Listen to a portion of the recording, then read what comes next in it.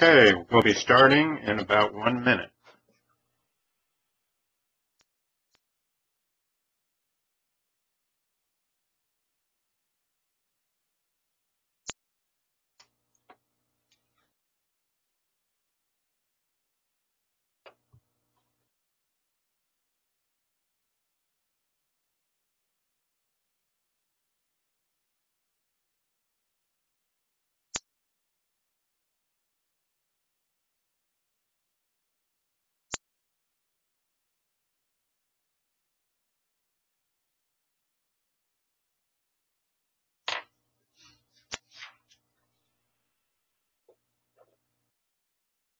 All right. Good morning, everybody. Welcome to today's session of Greg McMillan's live process control seminar and demo series. We call these Deminars for short. Today's topic is PID and PID plus split range control, how to reduce the discontinuity, nonlinearity, and oscillations across the split range point. The broadcast is being recorded and will be available for future viewing. And we'll be muting all but Greg's microphone, so please use the Q&A box to ask your questions, and I'll relay them verbally to him during the course of today's session. And fire away your questions as they occur.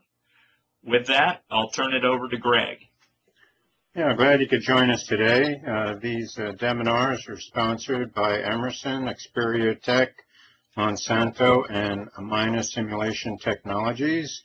They were created by me and Jack Ehlers. Jack is a control specialist at Monsanto. And the Process Control Lab website was designed and is maintained by Charlie Schleiser of CS Design Co. Well, this is me, and you probably know me by now. I am the Automation Week Program Committee Chairperson, and kind of excited about the possibilities here. The emphasis is on making this a technical conference instead of an expo like it has been in previous years. So what we're looking for is getting the best people to share their knowledge. The call for papers deadline is coming up here. It's March 28th. It's going to be in Mobile at the convention center that's sitting right on the waterfront. It's a beautiful facility with lots of balconies for sitting outside and discussing process control and enjoying the weather and the waterfront. We're really excited about the fact that we have control system legends Charlie Cutler and Bella Litvak to give us keynote talks. And Charlie Cutler will present the status of real-time optimization and model predictive control, and Bella Litvak will present the present and future role of automation, the maturing of profession. In addition, we have myself, Terry Tolliver, and Russ Reinhardt joining Charlie Cutler and Bella Litvak in a general session panel discussion on the present and future of automation worldwide. The keynotes in the general session are each 90 minutes in length, and in the general session, each panelist will provide a 10-minute perspective followed by a 40-minute Ask the Experts discussion. And so we're encouraging the attendees to ask the panel questions in order to get a better understanding of the future implications for their professions and applications and give them more tools to making informed business decisions. These panel members are all have been inducted into the Process Automation Hall of Fame. I think that their reputations speak for themselves, and so I feel that this is an incredible once-in-a-lifetime opportunity to gain the insights and experience of a truly unique group of leading innovators in process optimization. Hope to see you there. Well, Here we got the top 10 signs of an excellent operator training system. The operators are probably one of our biggest resources that we don't pay enough attention to. So, in the top 10 signs of an excellent OTS, number 10, plant production rate is higher than the model. Boy, that would be nice. If the model is such an ideal view of things. Online yield metrics are off scale high. Operators postpone vacations, get more time on the OTS. Operators do an opportunity assessment of process control improvements. Operators are more interested in the process than donuts. That'd be incredible. Operators invite automation engineers on fishing trips to discuss control strategies. Calendars in the break room feature a control strategy of the month. Operators take the ISA exam to be a certified automation professional, CAP. Executives hang out in the control room to learn more about process control. And the number one sign of an excellent operator training system, which, by the way, is online here for the Control Talk column in the February issue of Control Magazine, titled Operators Unleashed, at this link. And the number one sign is executives ask operators to autograph screen prints of online process metrics. So we have a new split range lab here, lab 4, and the PID output is split between multiple final control elements. These could be dampers, valves, and variable frequency drives. They could also be heaters, but we're going to be working with control valves. So here we have a splitter, and it's splitting the controller output between control valve 1 and 2, both of which are inputs, provide input flows to the secondary process. And we have a single loop here for control. In the splitter detail, we've added quite a bit of flexibility here to set what these valves are in terms of gains and biases, and also in terms of something innovative, and that we know that the friction increases as you get closer and closer to the seat. And so what I've done is put in a calculation where the stiction and specifically then the resolution of the control valve gets worse as you get closer to the seat. And so you take whatever stiction step size for the resolution limit that you've entered here, and when you're inside the zone here, you're increasing it. So as the stroke gets lower and you're subtracting that from the zone, you add a multiplier here. And for our case, where we have the zone starting at 20%, we could have a stick slip right near the seat that is 20 plus 1, 21 times what the stick is when we're in a normal throttle range. And we don't have a whole lot of data on this because when we ask a control valve manufacturer to test a valve, they will test at 50% open, and they don't want to do the tests, particularly below 20%.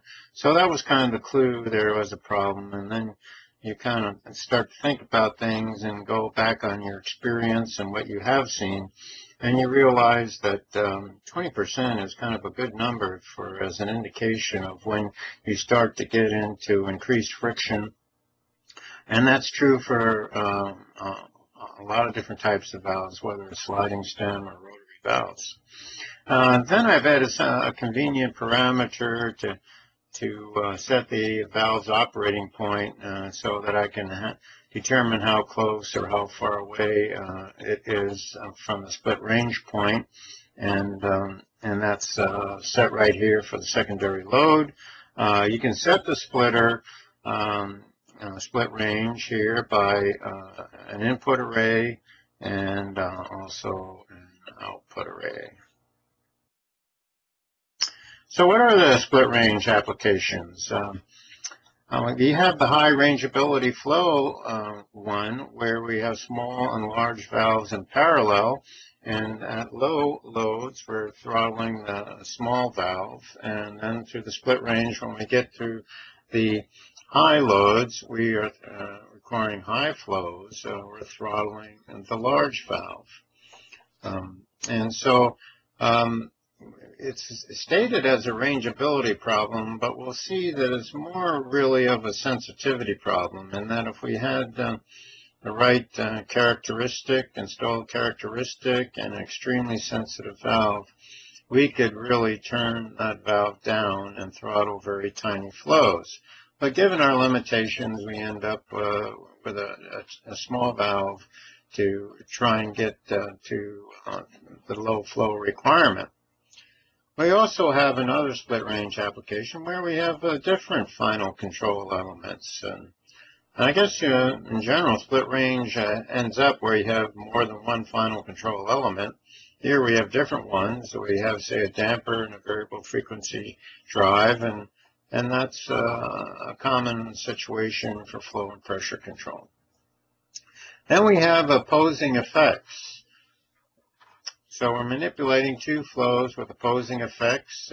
For example, we've got coolant and steam valves for reactor temperature control, because maybe you have to heat it up in the beginning, but then when the reaction takes off, you need to cool it off.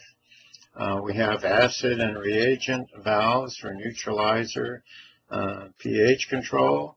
And if you're talking about bioreactors for pH control, we actually have a carbon dioxide and sodium bicarbonate involved. And finally, for vessel pressure control, we have vent and nitrogen valves.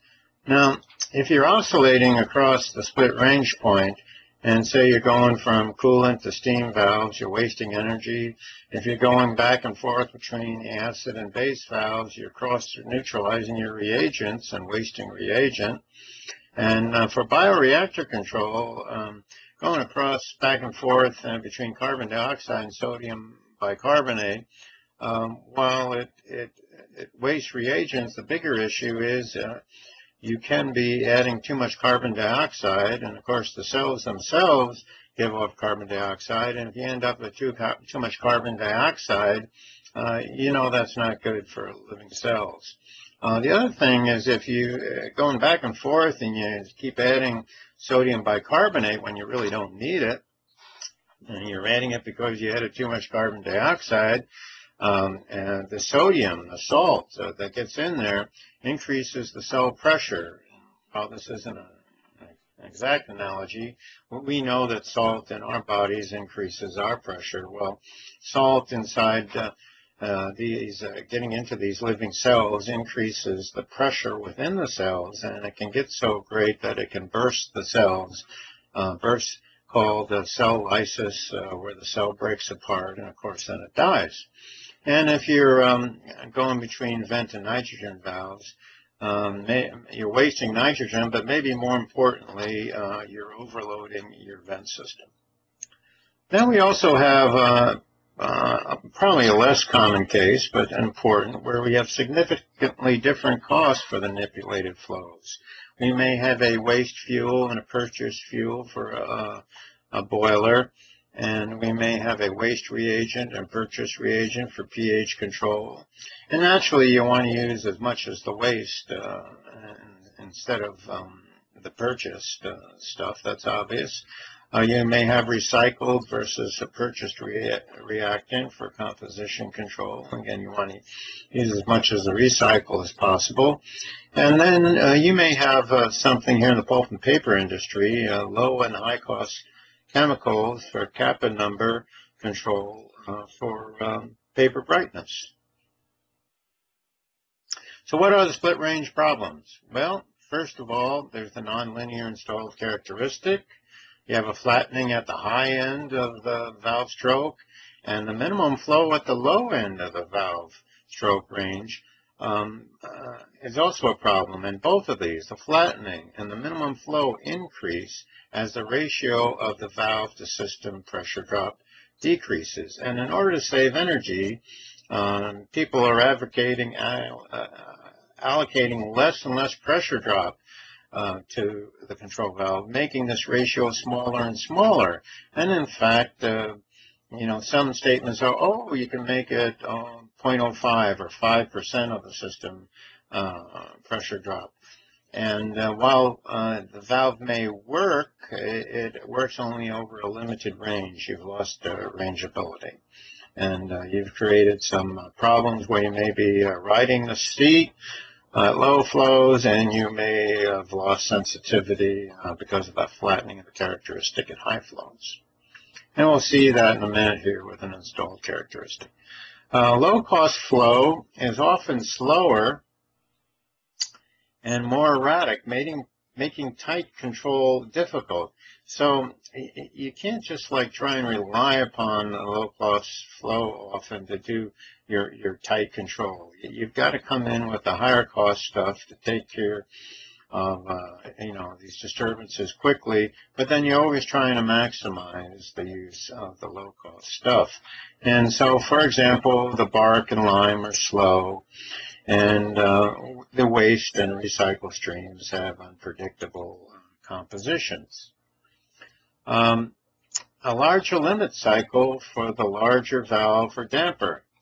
Since stick slip is a percent of stroke, and thus if you have a bigger valve and you have even the same percent stick slip, you're going to have a bigger amount of flow associated with that stick slip. Consequently, the flow limit cycle is larger for the larger valve. This has particularly implications for when we're doing that classic split range to achieve rangeability, and at high flows we're only throttling the high valve. Now we have a big stick slip in terms of flow and big limit cycles, and we'll see that there's a way around that, and that we really should be addressing the sensitivity requirement. One of the other things to realize is that there is high seal and seat friction near the closed position. As I mentioned, you get below 20%, and the stick slip can be an order of magnitude greater. It's particularly bad for tight show-off rotary valves that were originally designed, say, for on-off service or for isolation service, for safety instrumentated systems, for patch sequencing, and somebody puts a positioner on them and tries to sell it to you as a throttle valve. Then you have wire drawing of the internal element and seating surfaces near the closed position, and when we're at a split range point, we're typically at a closed position of one or more of the valves, and we get these high velocities that cause streamline cracks and erosion of the surfaces. We can also have flashing when the vena contractor pressure drops below the vapor pressure, causing choking and vibration. Then near the closed seat, we can have high breakaway and unbalanced forces. And if we were kind of marginal in our actuator sizing, and I have to warn you now, when you go out for bids, in order to save size, the control valve manufacturer may be providing a marginal actuator, and marginal in terms of maybe having some problems here near the seat with these high breakaway and unbalanced forces, and also in terms of the amount of stick slip you're going to see. And so you have to, if you're going to be at a split range point, you have to be careful that you do not have marginal sized actuators. We'll talk about that more later. Manipulated flows have different process dynamics. So, if you're manipulating steam versus chill water, carbon dioxide versus sodium bicarbonate, there's a different process gain, dead time, and time constant. This is something that can be truly significant, and of course messes up the tuning of the controller. And then something you don't hear about that's a very practical problem is steam shock. As you go from the coolant to the steam, there's a steam pressure wave, and the water droplets then there, it causes an erratic, maybe being blown against a temperature measurement, and can cause some erratic readings. And so the idea is you have to address how you move into adding steam, and where is the temperature sensor in respect to where the steam is added. Well, the essential problem is nearly all split-range loops oscillate across the split-range point, wearing out valves, wasting resources, and increasing process variability. We talked about the problem with installed characteristics, and here what I'm showing you for the very popular equal percentage characteristic for different ratios here of valve drop to system drop. We have different installed characteristics, and if you have allocated a lot of pressure drop to your valve, so you have characteristic number 1 here, you're pretty close to the equal percentage characteristic, and your minimum flow is down here, and you don't get any flattening up here above, say, 90%. Now, if you want to save a lot of energy and you go with, manufacturer's control valve says, hey, you want to save money, I don't want you to buy that variable speed drive. So here, only allocate maybe 5% or 6% of the system pressure drop to the control valve. Well, then your minimum flow is up here. And notice as you get up at above 90%, you have some flattening of the characteristic. And this doesn't look too bad, but if you are considering a butterfly valve, this would be dramatic, the flattening. And in fact, the flattening would be significant as you get maybe more than 50% open. And again, as you're allocating less and less pressure drop, the flattening moves to lower and lower positions, and it could occur for even 40% open for those situations where you're trying to save energy. There are limit cycles from stick slip and backlash, and I don't propose to go into these equations, just to show you that there are equations and you can predict the amplitude. It depends principally upon, in this case for stiction, things like the controller gain, and then also the open loop gain in the system, which is a product of the valve process, and measurement gain. The measurement gain is simply 100% divided by the span of the measurement. It also, the period depends upon also the integral time. Notice that the amplitude, though, doesn't depend upon tuning. It's fixed by the open loop gain and the amount of stick slip that you have. Now, you're going to have stiction limit cycles if you have one integrator anywhere, whether it's in the process or in the control system. With backlash, you'll get limit cycles if you have 2 integrators. They can be anywhere, whether they're in the process or in the control system. The classic, case cited is you have a level process that's integrating, and you put a PID controller, and you have integral action controller. You have 2 integrators. Now you have a limit cycle. Here, the limit cycle amplitude does depend upon the controller gain. And again, the period of the oscillation depends upon both the integral time and the controller gain. So if you really want to see, relatively the effects of your tuning and stick slip and backlash, this gives you the limit cycle period and amplitude. So what are the split range solutions? Well, there's a lot of them. We can eliminate the split range. That's always good if you can eliminate the whole problem to begin with. And you can do that for rangeability situations and different costs, where we had small and large valves or flows that were either high or low cost. And we can do that, and this first solution is not all that popular, but it's out there. Proportionally control with the small valve or the high cost flow. And then you go with PID control of a large valve or low-cost flow.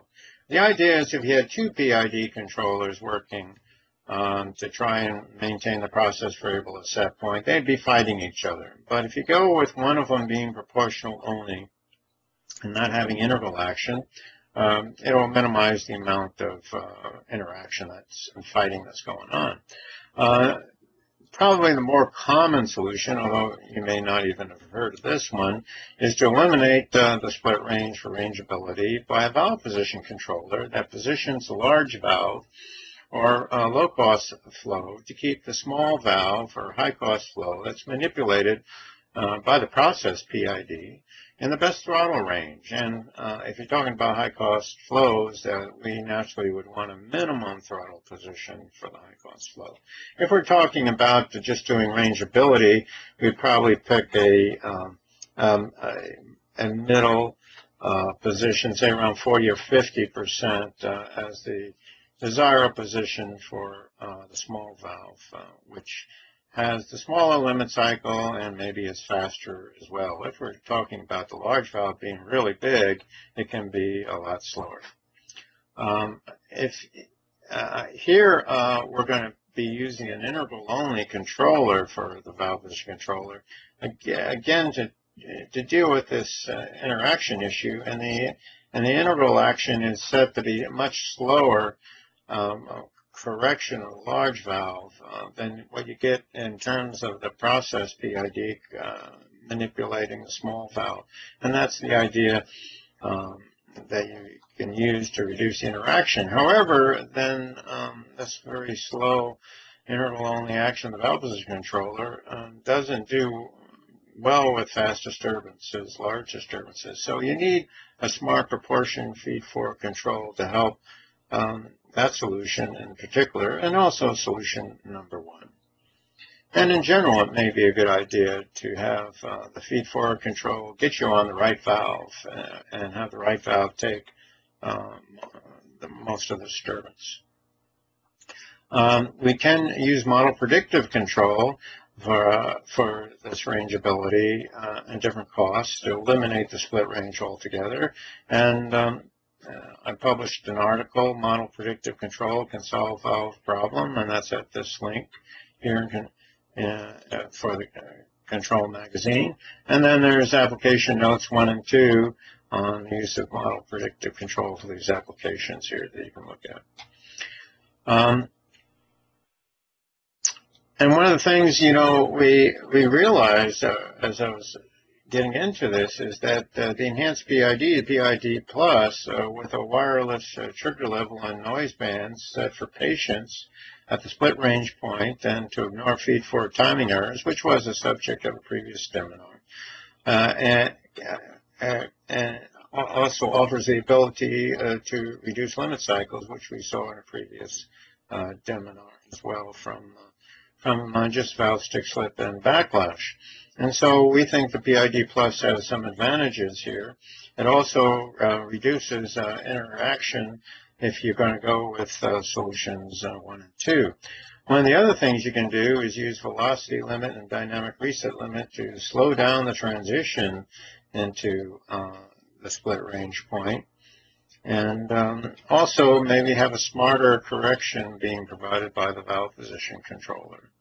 Of course, one of the things you ought to be doing just to minimize the source of the problem is go with precise valves. And this means a sliding stem, unless you're getting to very large valves, say greater than 8-inch, with diaphragm actuators and digital positioners.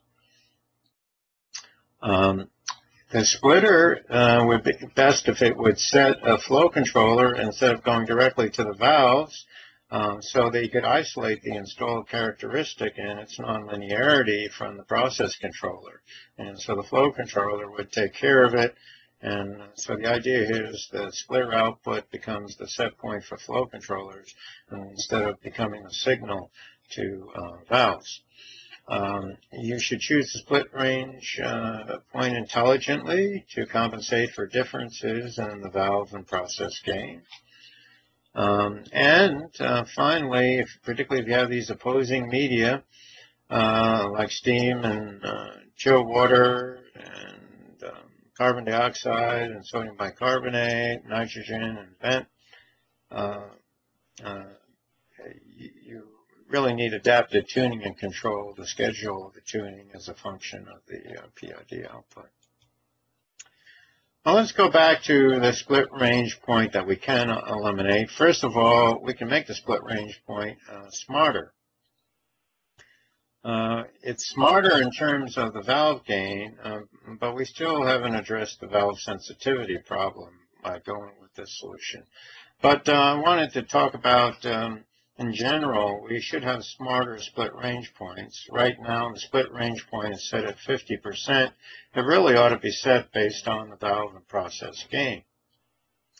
And so we have a split range block here called the splitter, and it is used to determine when the small valve is throttled, and also when the large valve is throttled and to what degree.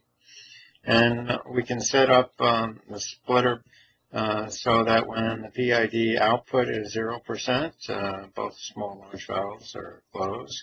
When it has increased to 20%, now we've completely stroked the small valve, but still the large valve is closed. And that's the situation here. We don't have any gap specified. But when we get to 100%, now we have stroked the large valve 100% open. By making the span of the controller output associated with the throttling of a valve being, in this case, for the large valve, 4 times larger, because we're going from 20 to 100%, that's an 80% span, versus the small valve where we're going from 0 to 20, that's a 20% span. What we're doing is we're compensating for the fact that the large valve is 4 times the flow capacity of the small valve. So the smart split range point can be calculated here based on valve gains or valve number for valve 1 and process 1, and the valve gain and process gain for valve number 2. And so this gives you what portion or what span of the PID output associated with valve 1, what span of the PID output is associated with valve 2. Again, if we got a 0 to 100% PID output and we have a gap, we've got this equation here. If we substitute this equation into the first equation, we end up with this final equation here for calculating an intelligent split range point, where S1 being the span of the first one really is also the split range point. So this came out to be 20% for that last example. Now here's solution 1 that addresses the sensitivity problem. The sensitivity problem being like, given you've got a sensitivity resolution from stick slip, a stiction that for the small valve is a much smaller flow. You want to take advantage of that for process control. And so you can have 2 PID controllers, but as you're shown here in the classical solution stated in the literature from, say, a long time ago, like the 1970s, you would have a PID controller over here on the large valve, and over here on the small valve, you'd have a proportional thing. And the interaction of these is somewhat minimized proportional only control. An alternative here is to use the PID plus with a sensitivity limit, and also here as well. And this has the added benefit of eliminating the limit cycles, which are particularly bad for this large valve, but also helps reduce the interaction between these 2 controllers. And yet, have the added benefit of now having integral action when you really need it for the small valve. And you can set the sensitivity limit here to to help minimize interactions on both of these controllers. In other words, you can take advantage of the fact that maybe for small changes, the small valve can take care of the problem, and for big changes, you'd have the big valve involved. Now, for the more common, although it's not that well-known solution, we have an interval-only valve position controller here. And what it is doing, it's taking the output of your process controller, that's a PID controller here, and it's saying, well, I want to manipulate this large valve here very slowly through interval-only action so that I keep my small valve in a good throttle position, say maybe around 40%. But it has to be slow, and in fact, one of the guide or rule of thumb statements is the interval time of this valve position controller here should be 10 times greater than the product of the reset time and gain of this controller, so that it's 10 times slower in doing this repositioning of the big valve compared to the speed at which the process controller is doing its manipulation of the small valve to keep, in this case, your pH at the right set point. So, well, there's the problem. If it's slow, it means that big disturbances are going to cause a problem, and that's why you need feed forward. Now, an alternative is to use the PID plus with a sensitivity limit for both of these controllers. And it has the added benefit, as stated before, eliminating limit cycles, but also reducing interaction and providing correction on using interval action and maybe faster when there is a big disturbance. And we'll be looking at these possibilities in more detail at the next seminar, actually, when we get into how to use PID control for sustainable manufacturing. Here's the nomenclature for those equations. If you want to dig into those equations in more detail, actually use them. Now let's go to the split range demo number 1, and I'm going to share my desktop for that.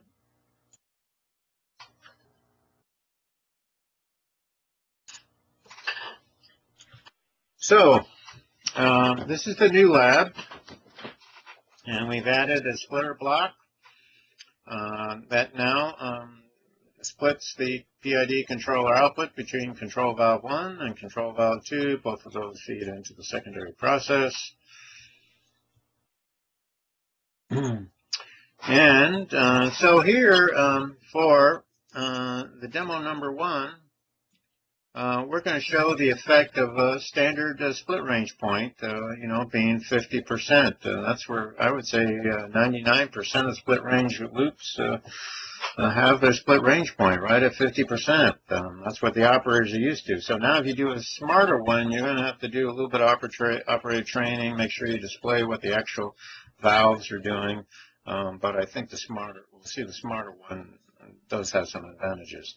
So we're going to verify that, yes, the splitter block is set for a split range point of 50%.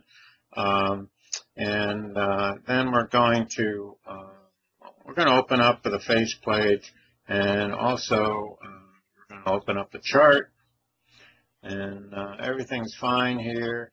Now we're going to vary the load, low load.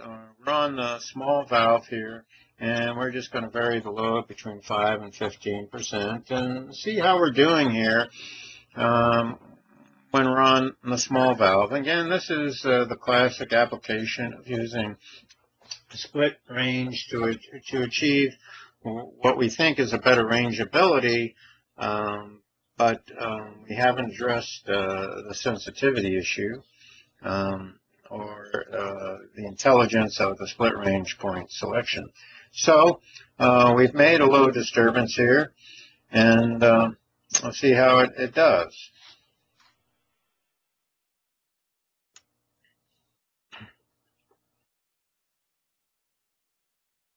Well, not bad. It's coming back to set point here rather smoothly. So at low loads, when we're on the small valve, we're tuned up pretty nicely, and we're not, overly aggressive here. We're not oscillating.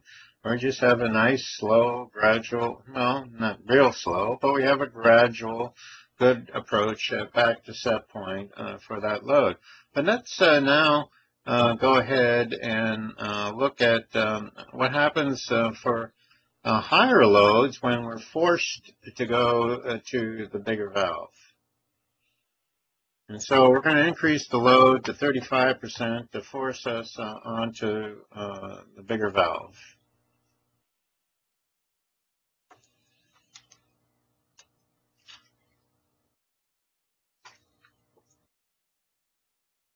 And you can see from the controller output here, the split range point being at 50%. We are on the bigger valve. Now, we don't have any stick slip. Say that and split real quickly together. So any oscillations we're getting here is not due to stick slip, but is just due to the fact that we're on the bigger valve. We have a bigger valve gain, and now the tuning isn't right because we don't have a smart split range point. And so you can see the oscillations right there. And if we change the load and go up to 45%, we just see that we continue to have oscillations and with the loop trying to deal with this. So now you could retune the loop. You could do some gain scheduling to take care of this. Or you can go with a smarter split range point.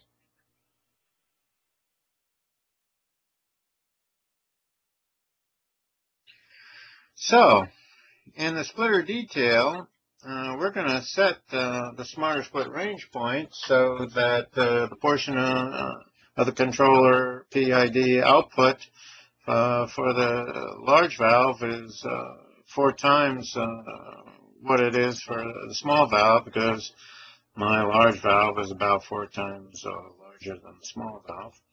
And so I just need to change that split range point from 50 to 20%, and do that here as well.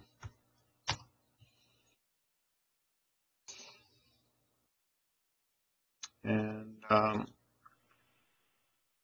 we'll see how it does. We don't need to really check the response for low loads because we know that was okay before.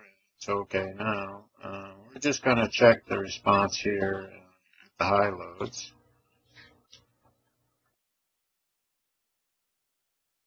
And of course, changing the split range point did introduce an upset, which we can see.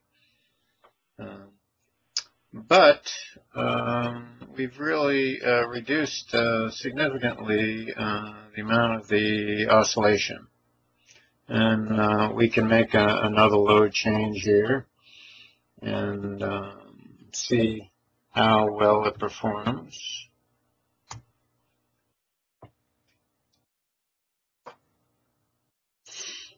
With a smarter split range point.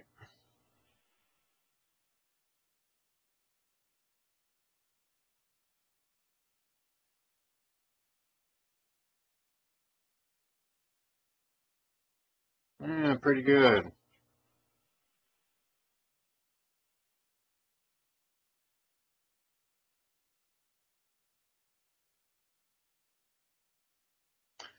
Okay. And now we're going to see the effect of stick slip. Right now we have a perfect valve. We're going to use the same smart split range point, so that's not the issue. We're going to check and verify that our splitter zones are 20%, and now we're going to introduce, due to stiction, a resolution step, minimum step size of 0.5%. And then we're going to just set the load at 25% near the split range point and check what's happening. So let's go and check first of all the splitter, and our zones are 20%, so we're okay there. We are going to go to control valve 1 now, and for the step size, which is really the resolution limit, we're going to put in 0.5%, and this could be considered a good valve. In fact, the ISA standard doesn't involve, I think, checking for step sizes smaller than 0.5%. Put that in here as well. So now we have some stiction in both these cases. But now we want to get near the split range point, so we're going to change the load here for the splitter down to 25%.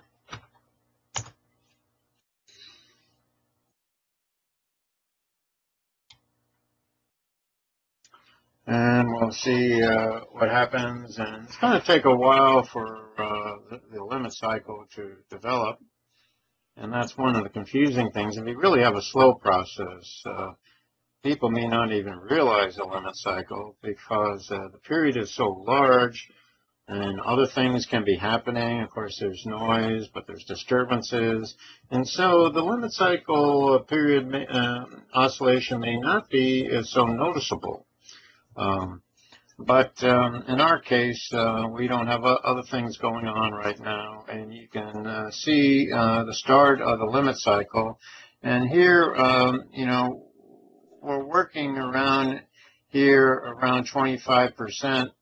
Well, now we're up at 30%. Anyway, let me talk about something while this is going on here. That's a kind of a thing I learned in the last couple of years, actually while I was doing book, The Essentials of Modern Measurements. And there is a difference between sensitivity and resolution, but people don't try and make the distinction, but it can be important. Today we tend to, you know, not pay as much attention to terms as we should, and I would encourage you to get the ISA dictionary that has these terms all completely, well, not completely, but defined in a lot of detail with some examples. A lot of effort went into that. And so for sensitivity, what we're saying, there's a threshold. And that in this case, the actual valve stroke doesn't respond until, whoops, I can't move that around, until it exceeds the threshold, and then it jumps up and will match up with the valve signal. The key is once you exceed the threshold, it will go as far as it needs to match up with the valve signal. And whether we're talking about valves or measurements, the sensitivity has that sort of characteristic, and there are some interesting implications associated with that. Because we often just talk about resolution. And resolution says, yes, you have to exceed a certain change in signal, but once I exceed that, I'm only going to make a change according to that resolution limit. So I'm only going to do a step of the amount of size that is the resolution limit. And therefore, there's times where it doesn't really match up. In this case, the actual stroke does not match up with the valve signal. So resolution limit is really worse than the sensitivity limit. And in the valve response testing for ISA, they call it a resolution limit. When I've been digging into this, I'm not so sure. In fact, a lot of stiction may show up more as a sensitivity limit. And when we are talking about wireless trigger levels, we're talking about sensitivity limits, even though sometimes it's said to be a resolution limit or even deadband.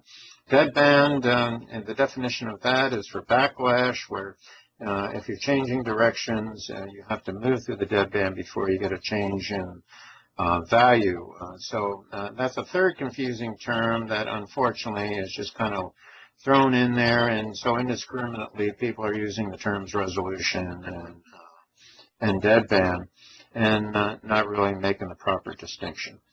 Okay, so we go here to demo number 4, and we're keeping everything the same, but we are going to set a sensitivity limit here on the measurement, and we're going to set that at 1%.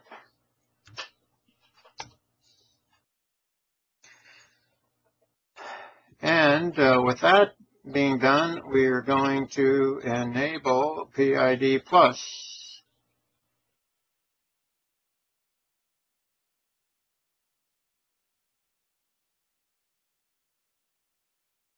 And we're going to see what happens. We had this limit cycle, and you know, it would go on forever. You can't eliminate a limit cycle with tuning. You can change the period. If it's due to backlash, you can also change the amplitude, but you can't get rid of it. And what we have here is the fact that just by turning on the PID+, we have essentially killed the limit cycle. What's nice about this is, there's no judgment as to what say an integral deadband would need to be set out, which is another solution. That's based on you knowing what is the amount of stick slip or backlash that you've got there. That's not required here. All we're doing is setting a sensitivities above any noise, which is a good idea anyway, to not react to noise. And so here we can see that we've lined out. And that's the end of the demo, so we'll go back to our seminar.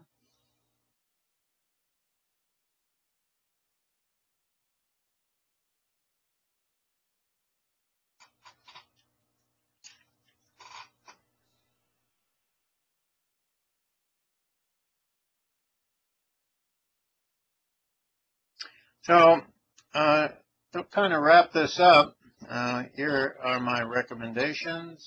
Use Smart Split Range Point. It compensates for gross differences in manipulated flows.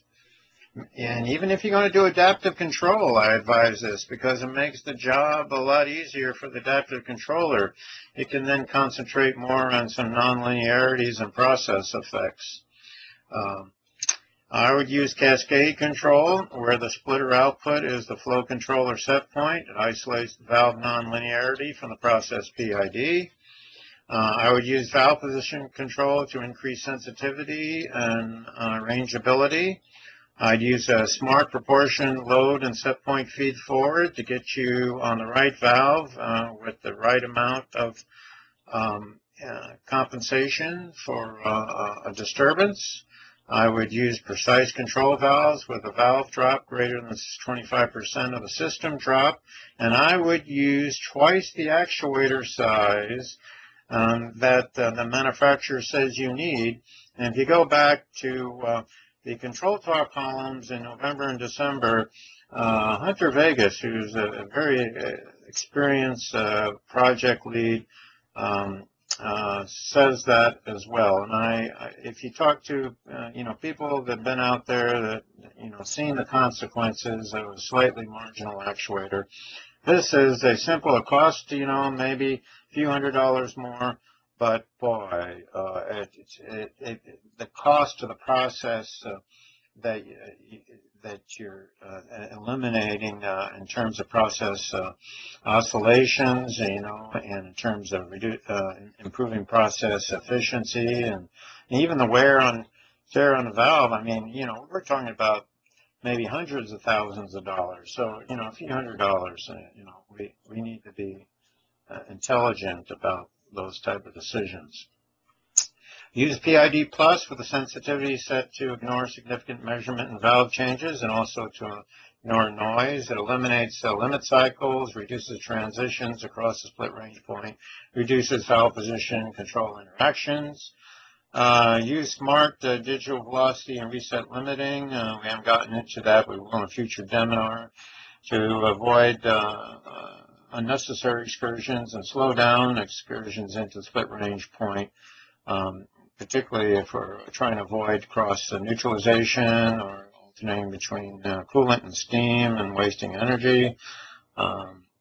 Use smart directional velocity and dynamic reset limit to slow down valve position control to avoid unnecessary corrections and reduce interaction. This goes hand in hand with the PID plus.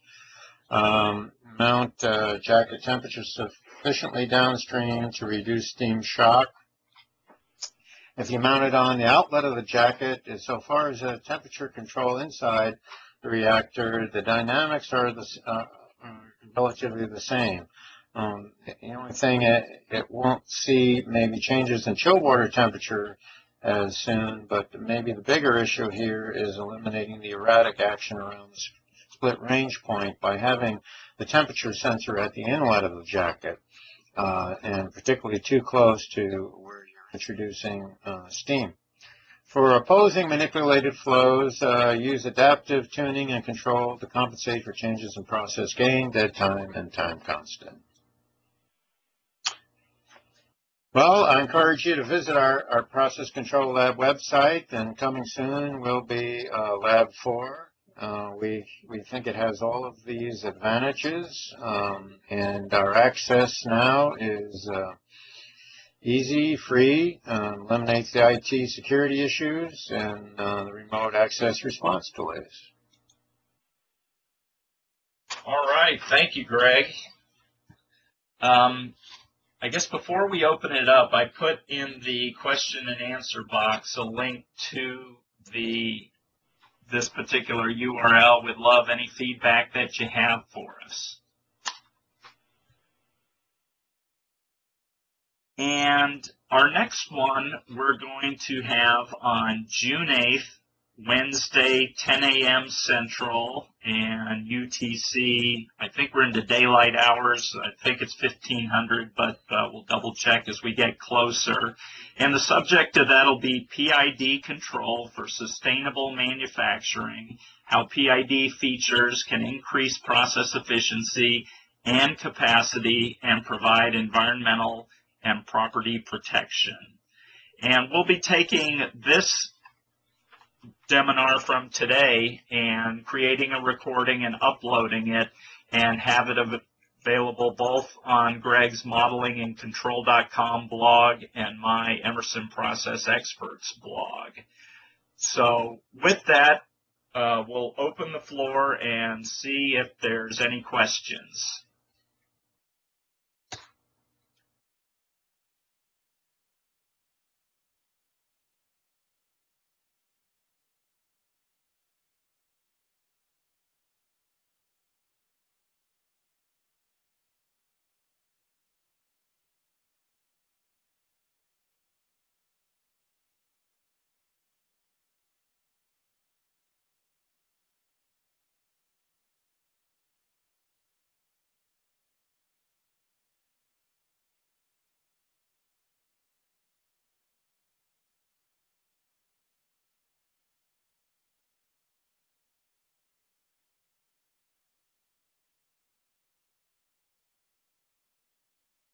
All right, we didn't get a question, but a comment with a thanks to you, Greg, and first time that all the concepts you presented were well understood. You keep improving with age there, so.